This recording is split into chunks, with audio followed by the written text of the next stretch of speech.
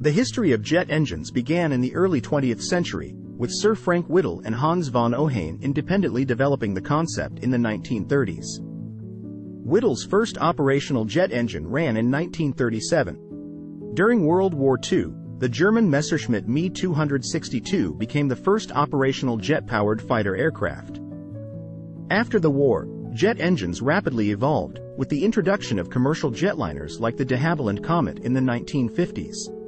The advent of supersonic flight in the 1960s, marked by the Concorde, further propelled jet engine technology. Today, jet engines power a wide range of aircraft, revolutionizing air travel.